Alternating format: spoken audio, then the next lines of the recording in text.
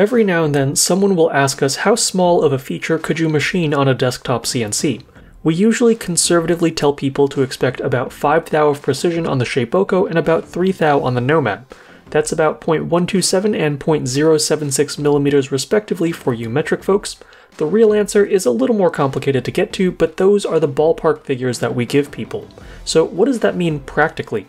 A little while back, we had someone ask if our PCB engraver could legibly trace text that was about 3 millimeters tall. That's roughly 1/8 of an inch for you freedom-loving folks. That seems kinda small, right? And, well, that was actually a really easy test to do on our Nomad. More recently, though, we got a much more interesting question. Could we pocket letters that were 0.05 inches tall and at least 0.01 inches deep?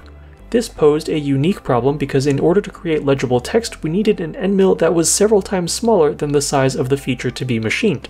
And the smallest end mill we have in stock is a 1/32 inch end mill, which is very nearly as large as the letters we wanted to machine. So I had to go online to order something smaller, much smaller. I ended up purchasing a series of end mills of decreasing diameter. I'd start my tests with a 15 thou end mill. If that succeeded, I'd try a 10 thou end mill, and if that somehow worked, I'd try a 7 thou end mill. That's less than 0.2 millimeters in diameter. That is as small as I dared go because I knew the end mill would have to first survive tool length probing, and even then I wasn't entirely confident that I would get past that point. I created some sample text in Fusion 360, and when exporting my toolpaths, which were just basic 2D pocketing operations with no stock to leave, I made sure to set my tolerance an order of magnitude finer than usual. The material I would be machining was graphite. One of the most common uses for this stuff industrially is for sinker EDM electrodes, EDM being electrical discharge machining. The sinker EDM process works by eroding metal away with electrical arcs. Those arcs are delivered by specially shaped electrodes that vaporize the material in closest proximity to itself until your metallic stock has been eaten away to form the perfect negative shape to the electrode's positive profile. It's a mechanically low-stress way of forming complex shapes like mold cavities or sharp internal corners that would be difficult or even impossible to directly machine with an end mill. So machining text or other tiny features into a block of graphite is a fairly realistic and common use case, at least in the world of CNCs that cost orders of magnitude more than a Nomad. Not that it would stop me from trying. It would also be the perfect test case for the Nomad since graphite is a very forgiving material to machine. Graphite behaves very similar to wrench shape. It machines very easily, sort of crumbling away instantly without any fracture propagation into the remainder of the stock. The areas you intend to cut will be cut and nothing else will break off. You can machine extremely fine features without stressing your end mill. For the first test with the 15 thou end mill, I used the following speeds and feeds: 10,000 RPM, 7 inches per minute, a 15 thou depth of cut, and a 7.5 thou step over.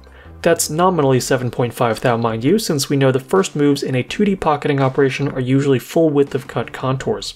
In order to make sure no graphite got airborne and migrated to any of the sensitive electrical components in the Nomad, I had a vacuum hose in close proximity to the action. This toolpath completed quite easily and left letters that were somewhat legible but not pretty by any means. Next up was the 10 thou end mill.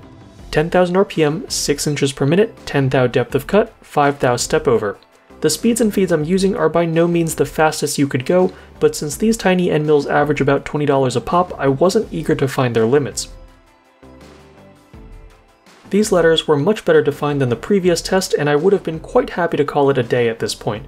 But I had one more end mill at my disposal, and the word of the day was YOLO. So I loaded up the 7 thou end mill as carefully as possible, making sure I didn't drop it accidentally while tightening the ER collet and holding my breath as it touched off on the tool probe. And with that milestone passed, we can finally relax and oh gosh darn it, it's going to probe again. Speeds and feeds here are as follows: 10,000 RPM, 5 inches per minute, 7 thou depth of cut, 3.5 thou step over. Notice the pattern here? I usually like to maintain certain ratios of step down to step over when I'm in uncharted territory. It helps reduce the number of free variables when trying to come up with speeds and feeds. This toolpath also finished successfully, and as far as I could tell, the features were perfect, but my naked eye was woefully inadequate for properly assessing my test letters.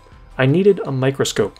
So downstairs I looked at each of the test cuts, and I honestly surprised myself. I didn't know that graphite could retain such tiny features, I didn't know the Nomad had the resolution to draw smooth looking curves at this scale, and I certainly didn't expect the letters to look this good. The smallest increment on the machinist ruler in the picture is 0.5 millimeter. Some of the lines in the text are approaching the thickness of a sheet of paper.